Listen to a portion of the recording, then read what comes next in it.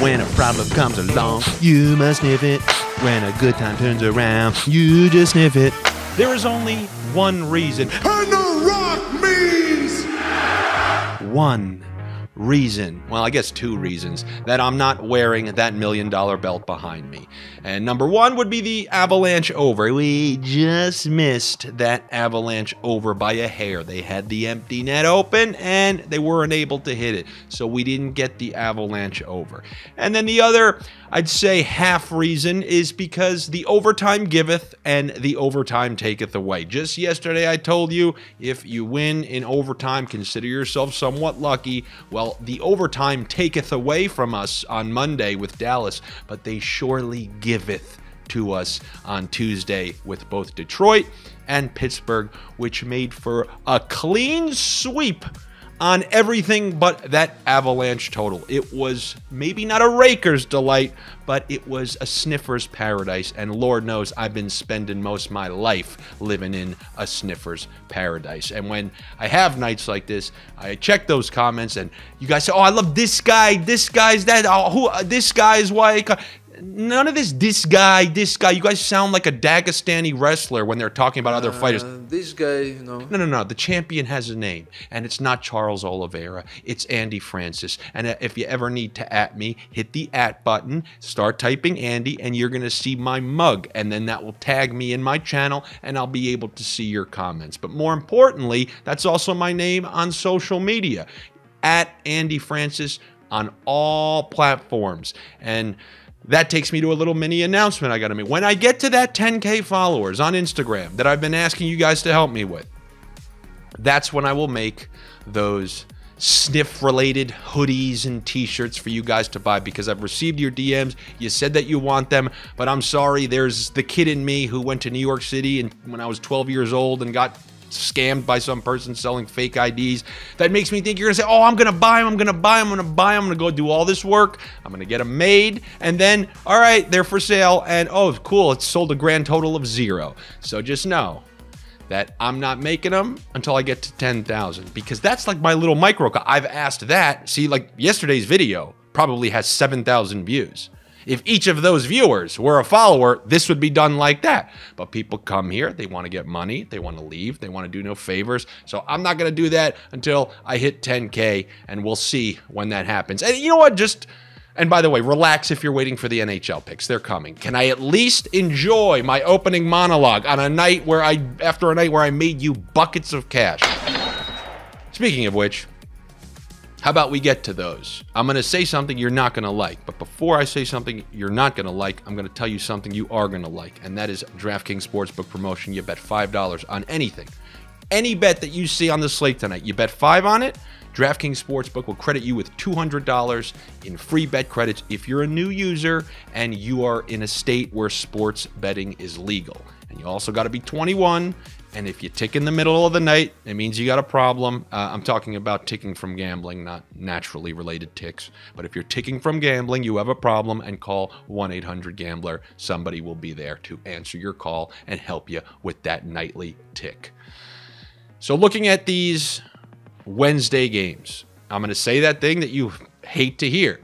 I look at this slate, and nothing jumps out at me in particular that I can say, yes, that is my favorite. And if you're going to even remotely complain, A, I don't even know what you're doing here. You should be enjoying the fruits of my sniff from last night. B, you clearly see when there are bets that I like. I tell you, like last night, I told you my favorite 2 and then my bronze medal. Tonight, do you want me to just make it up so you lose? I'm going to find some for you, but this isn't the level of Avalanche last night. This isn't the level of the over-under on the Minnesota Wild and Colorado. By the way, isn't it important to get that extra half goal? Yep, it is. And that might be a theme of what we're doing here tonight, because I do like some totals, but I would really like them if there were an extra half on them. And we'll start with the first one, the New York Islanders versus the Ottawa Senators. The Islanders, believe it or not, they got both Palmieri and Adam Pelech back last game, and Palmieri was inserted into a line that had immediate chemistry and put 2 goals on the board. That was him, Brock Nelson, and Anders Lee. They really generated a lot of chances, put 2 goals on the board, and I believe now that that might jolt the Isles offense a little bit, I'm looking at that over-under of 6. We've taken how many Ottawa overs? Have they ever even lost for us? We know they can concede. We know they can score. We know the Islanders gave up 4 breakaways last game. To me, this is a good recipe for an over. Now, with Palmieri back on that second line, then you also have Barzal on another line. They're conceding chances. I think it's a good recipe for an over. And because there aren't many games that I really love on this particular Wednesday, I opened the door and found a couple props in that game.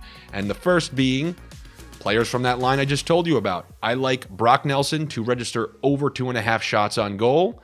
And then I'm going to take Anders Lee to register a point one more time. Once again, he had a couple last game. He's a pretty streaky guy. He goes to high danger areas, usually right in front of the net, plants his ass and, tries to bang home some rebounds. Got one of those last game. So I'm going to take Lee to register a point and Brock Nelson to register over 2.5 shots on goal in that particular game. Then another game, I'm going to be looking at the total. We got Toronto and the Rangers. Last game, Toronto, they scored 5. Last game, the Rangers, they scored 6.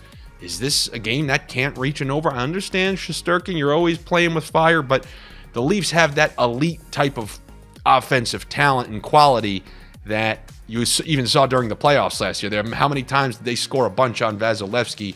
And I don't think someone like Shesterkin really scares me that much. And maybe even if it does, maybe the Rangers can do what they did last game. They scored a ton on the Panthers. I think 6 is a good number in this one. Do I think maybe there's a good chance of a push? Yes. But you're going to hold that thought just like I had you hold that thought yesterday. And maybe we can combine it with something else and shave a couple goals here and there to make a 2-game parlay. And he'll not lay a hand on those under the protection of parlay. And what game could that be?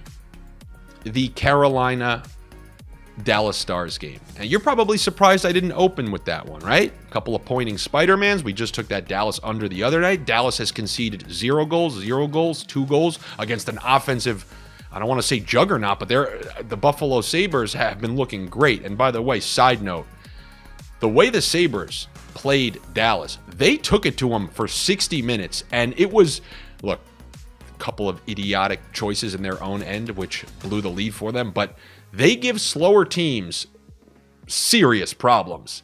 And I'm very interested to see how things go for the Sabres. I was thoroughly impressed with the Sabres these last couple of nights. So I'm going to reevaluate them. But you never know. I don't trust teams who don't play defense, but I was thoroughly impressed in their game versus Dallas. Anyway, going back to this Dallas-Carolina game, you have Carolina who lost Max Pacioretty. Now their power play will probably re-suffer as it did before he was inserted into the lineup. Yeah, this is a couple of teams where we should feel comfortable taking the under 6. However, what I want to do, I'd rather bump this up to 6.5 on the alternate lines and then bump either the Islanders or the Rangers down to over 5.5. There's one that you probably like more than the other, so you take the one you like. Don't get angry at me. I like either of them. Take either one that you like. You don't have faith in the Islanders, then take the Ranger game. So I like combining either of those over 5.5s with the Dallas-Carolina under 6.5. And now going back to that Ranger-Toronto game, I opened the door and I looked inside there too. What did I see? I saw John Tavares and I saw William Nylander, 2 guys who are coming off a great game. They play together. They're both on the power play. They looked fantastic last game, and I'm looking for that to continue against the Rangers. This should be a good game. This should be somewhat of a playoff statement type of game. I think it should be high intensity. The Toronto Maple Leafs wet their New York beak with the Islanders on a nice big win. Now you got the Rangers coming into town. I am tempted to take Toronto for sure, but the Rangers, coming off a 6-2 win, and when that power play gets going, it's scary to mess with that. But this should be a very entertaining game tonight. I'm going to take the over 5.5, combining that with the under 6.5, 2 adjusted totals, and then I'm going to take over half of a point for both Nylander and Tavares in that game. Now, as far as those late games go, I smell a rat. I smell more rats. And I also, by the way, I think the Ottawa Senators are a rat. Don't see that Ottawa line and think, oh, I'm going to take them. The Islanders are garbage. I understand the Islanders are bad. Nobody understands that more than me. They've lost 5 in a row, but Ottawa's that type of team who can lose to absolutely anybody. The reinsertion of Palmieri into that lineup, into that line, it's breathed some new life into the team, as anybody who bet that Leafs-Islanders game in the first period was like, uh-oh, what am I in for tonight? So I wouldn't just bet the Senators to win. Same type of thing goes for the Oilers. I know the Oilers are on a nice win streak. We've taken them on this win streak. We said they need to beat Seattle. They did. But man, this is a letdown spot. They don't have Kane in the lineup. I don't know exactly why he's going to be missing the game. Hopefully it's not related to the skate incident. Hopefully he's just some sort of short-term illness, but he won't be in the lineup tonight. And this is like a letdown spot, and we know that they're capable of blowing very winnable situations. And also, if you took Calgary thinking that the Blue Jackets were just going to roll over and die, you had to sweat that one out into overtime. Columbus is actually playing decent right now, so I really wouldn't mess with that too much. If anything, I would take the under 6.5 in this one. No Kane, letdown spot. Maybe this one ends 3-2 or something like that. Not 100% certain, but it's a confusing one. Same thing. Don't you bet on Seattle. Not after Vancouver fired their coach, won their game, which we predicted, and now they're playing the next night. You don't want any sort of newfound energy from this team who has a new coach that they're trying to impress. If anything, if you have a new coach that you're trying to impress and you have to give everything you have in a game, that makes me think you're going to be playing really hard, and if you're playing really hard, that usually equates to unders. That means both teams are grinding it out. And if I had to take one, imagine this, if I had to take a pick in that game, I would take the under in the Vancouver-Seattle game. But obviously, I would prefer to stay away from those late 2-1s. And that's what I got for you here on this Wednesday, following the unbelievable Tuesday. If you ain't a believer by now, you never will be. But just in case you aren't yet, you know what you should do. Subscribe to the Odd Shopper channel right now. Click that button. Engage with these videos. Click the notifications so that you can be in the middle of a classroom or something and hear, ding, sorry, I got to go to the bathroom, and then get your bets in when they're nice and fresh. Only in places where sports betting is legal, and you have to be one of those college seniors who's over 21 or something like that. But yeah, subscribe to the Odd Shopper channel. Follow me on social media at Andy Francis. Prove to me that a guy who's asking for it can get to 10,000, and then you'll have that paraphernalia coming your way. Unless you didn't want it in the first place, you never had your car. I will see you guys tomorrow. Take it easy.